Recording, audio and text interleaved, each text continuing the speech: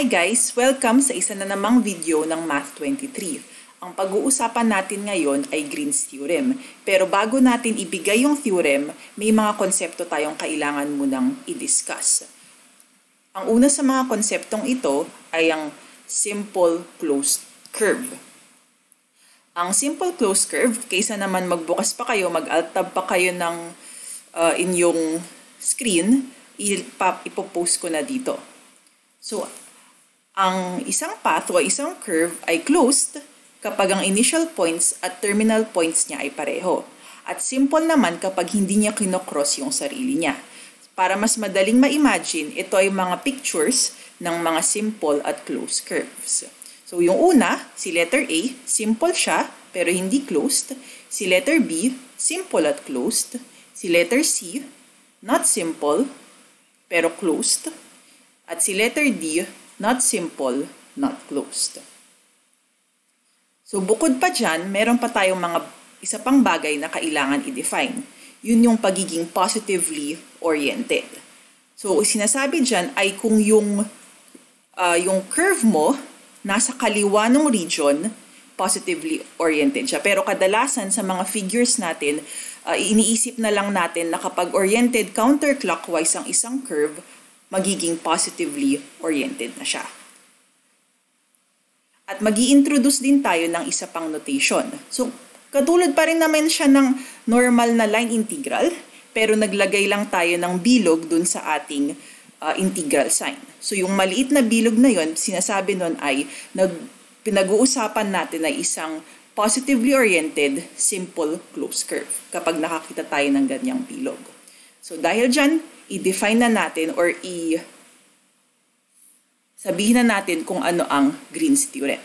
So si Green's Theorem, ang kailangan natin, kaya nga diniscuss natin kanina, ng isang positively oriented, piecewise, smooth, simple closed curve na meron tayong binabound ng isang region R in the XY plane. Tapos, meron tayong functions P and Q in x and y na scalar, tapos kailangan continuous sila sa first order partial derivatives doon sa loob ni R. At ang nangyayari sa Green's Theorem ay si line integral, nire-relate niya sa isang double integral. So si Green's ay hindi siya pinrove ni George Green. Batapot, ang nag-prove nito ay si Bernard Riemann. Si Riemann, medyo sikat na siya. Siya yung alam natin na Riemann sum, yung Riemann hypothesis. Si George Green, maganda ang kwento niya. Isa siya sa mga mathematicians na meron lang isang 1 year of formal schooling. Nung bata siya, anak siya ng isang baker, so ang ginagawa lang niya, tumutulong siya sa tatay niya sa pagtatrabaho. Tapos, eventually, yung tatay niya, yumaman, nagkaroon ng pera, at dahil doon, hindi na niya kailangan tumulong masyado sa pag-aaral at sa pagbe-bake, kaya pwede na siyang mag-focus sa pag-math niya. Isa sa mga napakaganda niyang contribution ay yung unang mathematical theory sa electricity at magnetism. So, yan si George Green. Ngayon, subukan naman natin i-apply ang Green's Theorem. So, nilagay sa taas kung ano yung sinasabi ng Green's Theorem para hindi na tayo pabalik-balik sa slide na yon para tignan natin.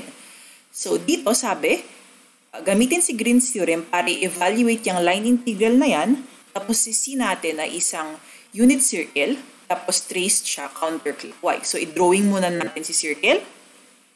Tapos, i-identify natin kung saan si P, saan si Q. Si P ay yung una, si e to the x squared minus 2y. Si Q ay si 4x plus e to the 2y. So sabi, kailangan daw natin i-partial with respect to x si Q, which would be 4, minus partial si P with respect to y. Kaya minus negative 2. Tapos kailangan yan double integral.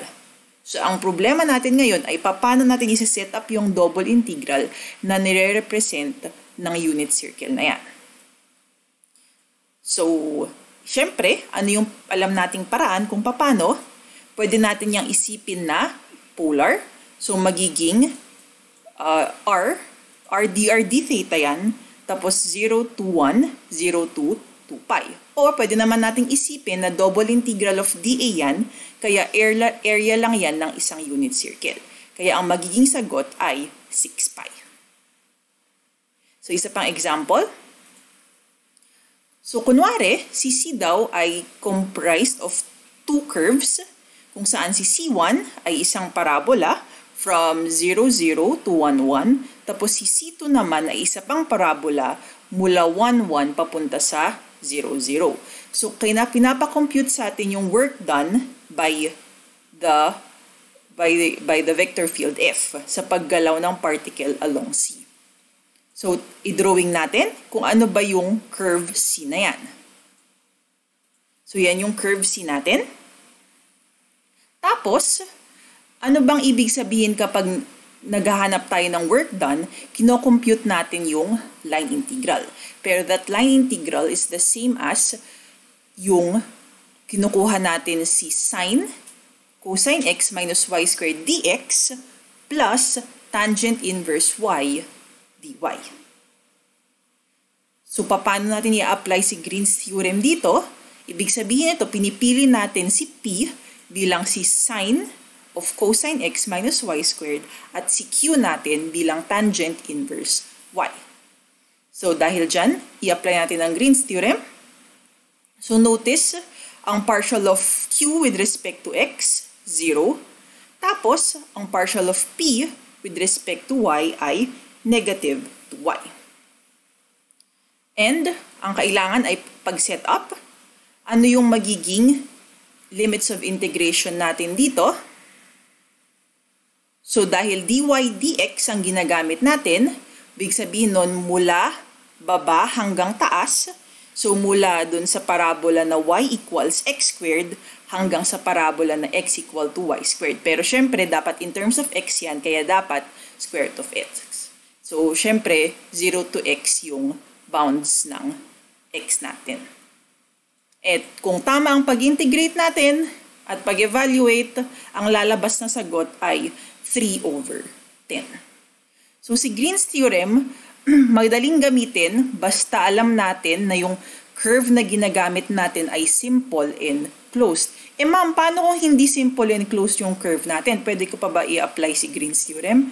Siyempre pwede, pero may kailangan tayong paglaruan, kailangan mag-magic ng konti para magamit natin siya. So, pwede natin i-extend si Green's theorem kapag comprised yung boundaries natin ng two or more simple closed curves. Sa paanong paraan?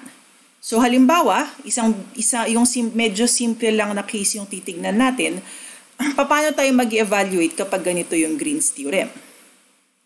Ang gagawin lang natin ay hahatiin natin yung region natin into two simply connected regions o yung mabubuo nating region walang butas sa loob. So ito, makikita natin yung region 1. So yun nandito. Pwede nating si C1, tsaka nagdagdag ako ng C5, si C2, nagdagdag ako ng C6. Meanwhile, yung sa baba, putol natin yan, simple and closed curve, yung mabubuo ulit natin.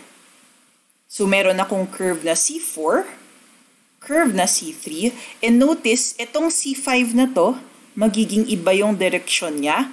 Yung curve na C6 na to, iba yung magiging direksyon niya.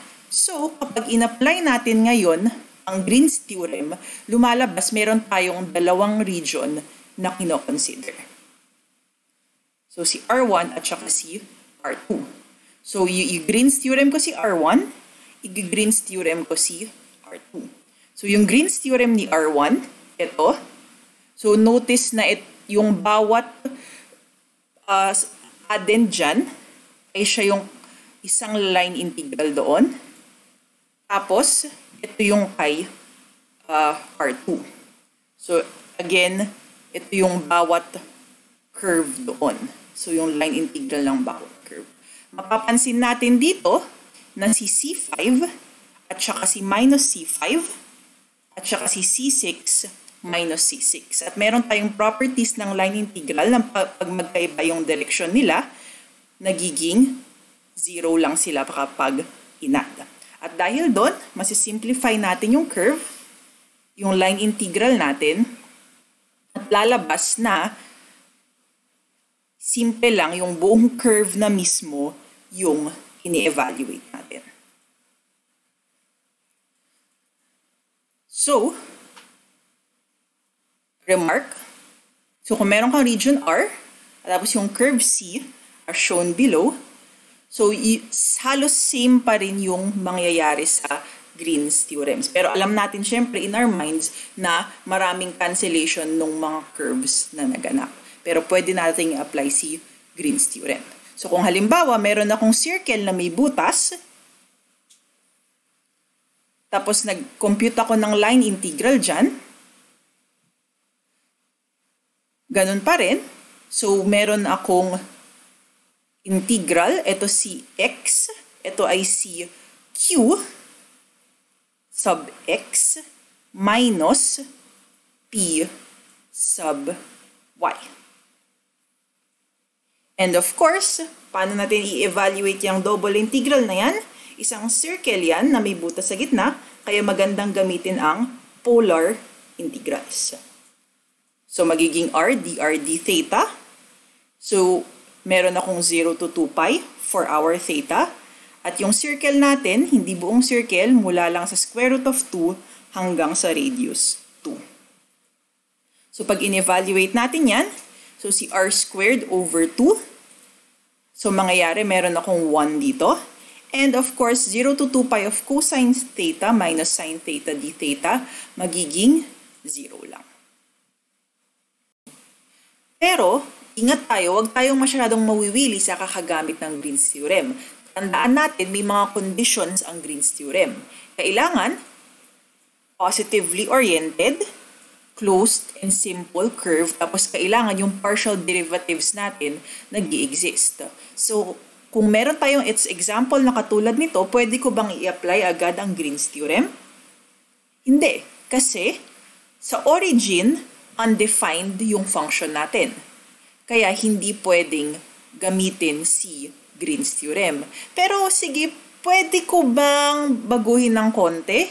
Sige, tanggalin kunwari natin, kuha tayo ng isang circle kung saan hindi kasama si origin. Para okay pa rin, hindi siya undefined doon, maa-apply ko pa rin ba ang Green's theorem? So, computein natin manually. So, ano ba yung magiging line integral natin dyan? So, si f dotted dr ay yung si big curve, tsaka si circle of radius a. So, computein natin. So, kapag nag-apply na tayo ngayon ng Green's theorem with that given f, so kapag nag-partial ako with respect to x, ito yung lalabas.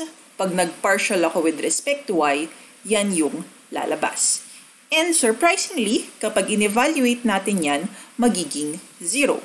So anong sinasabi nyo? Dahil 0 yan, ibig sabihin, si big curve equals sa line integral ng curve of, yung curve na circle of radius a. So paano ngayon kung mano-mano natin i-compute? So dahil equal yan, dahil mano-mano natin i-compute, anong gagawin natin? So i-parameterize natin si circle of radius a. So anong parameterization? A cosine t, comma, a sine t. So yung parameter natin t, it would run from 0 to 2 pi. So line integral, 0 to 2 pi. Tapos, i-plug in ko siya kay f. So yung y natin ay sine t, yung x natin ay a cosine t.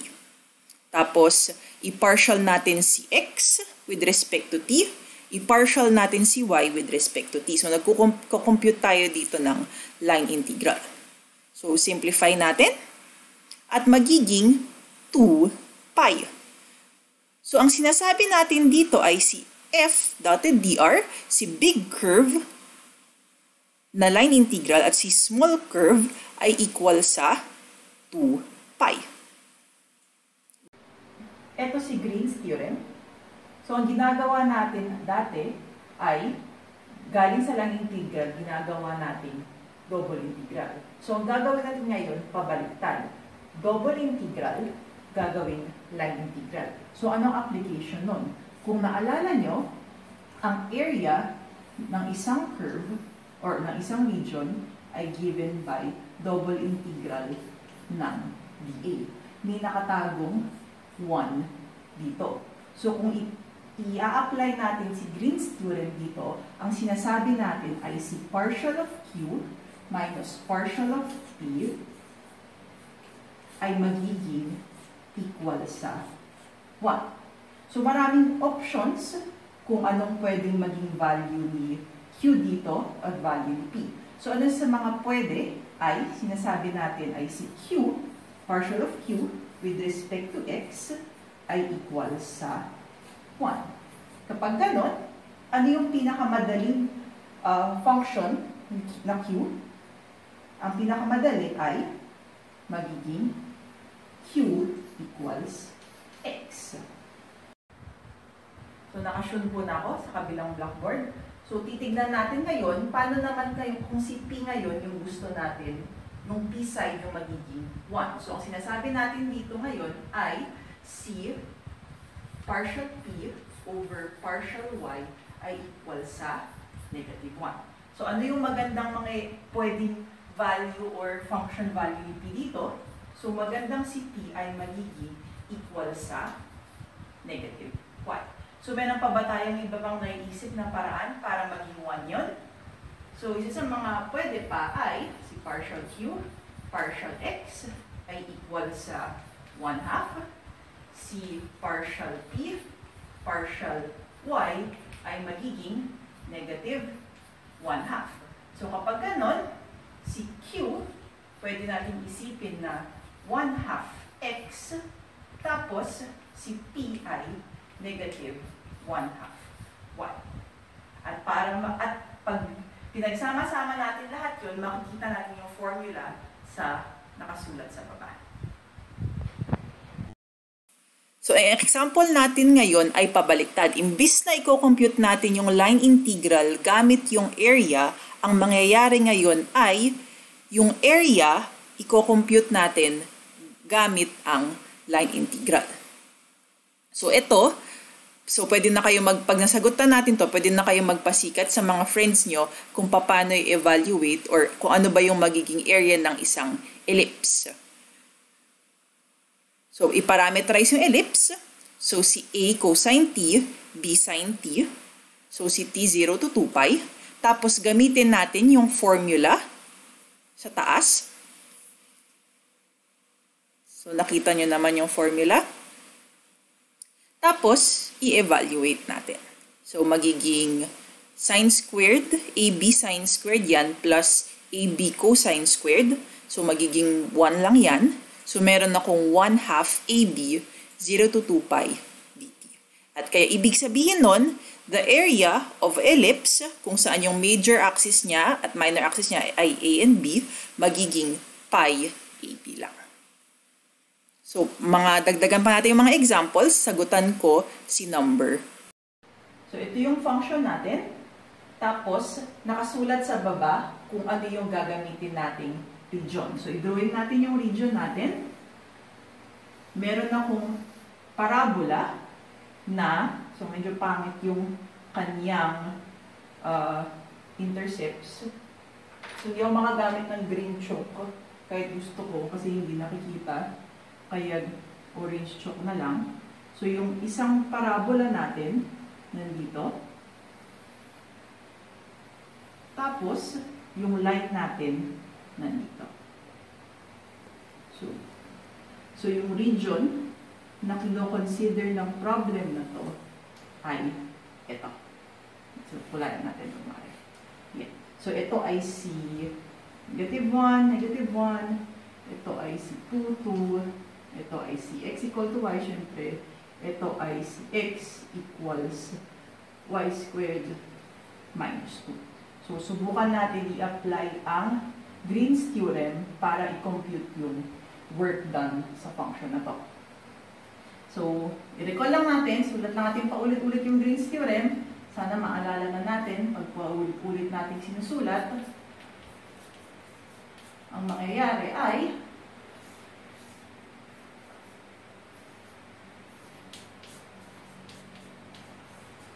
partial P, partial Y, D, A. So, set up lang natin. So nananalig tayo na dahil nakaplampas na kayo ng second LE, may evaluate nyo na yung double integral. So, ilagay natin, sino ba si Q, sino ba si P sa problem natin. So, ito si Q, ito si P. Partial of Q with respect to X, magiging e to the Y plus 6Y. Minus, ito, partial of P with respect to Y, e to the Y minus 6Y. D, A.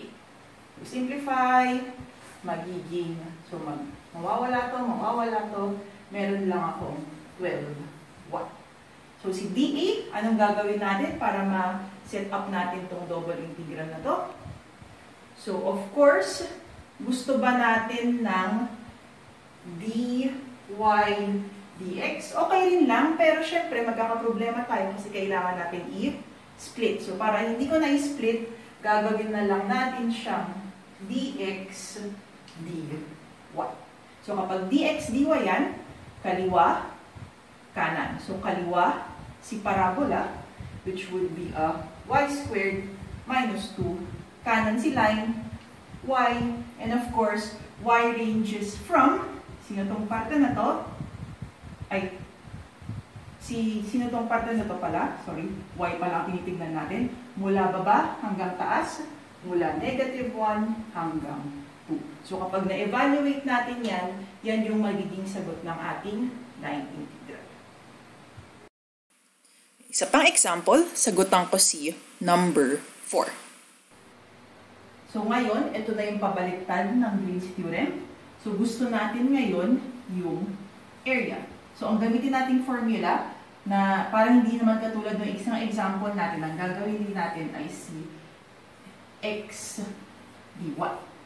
So, paano na nga mag-evaluate kapag line integral? So, si x, ano ba yung x natin dito? Ito si x, ito si y. So, ibig sabihin, ito ay magiging cosine cube t. Ano ba si dy? Siya si y prime of t dt. At syempre, ano yung magiging parameters natin dito? 0 to 2pi. So, ano si y prime natin? So, dahil ang y natin ay sine cube, ibig sabihin, ito ay magiging 3 sine squared t times cosine t dt.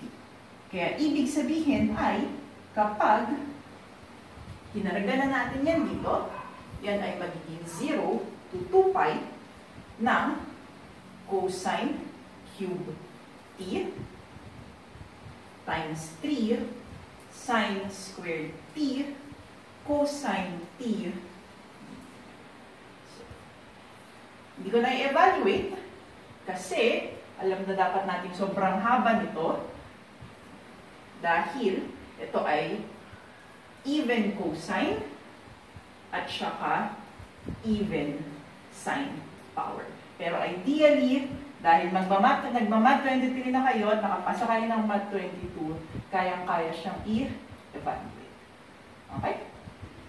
So, ang sinasabi ng Green's Theorem ay yung line integral pwede nating i-relate sa double integral. So, kung meron pa kayong mga karagdagang katanungan, mga comments, ilagay nyo lang sa baba or i-message nyo ang inyong mga discussion teachers o i-message nyo ako. So, salamat sa pakikinig, maghugas ng kamay at maligo araw-araw. Bye-bye!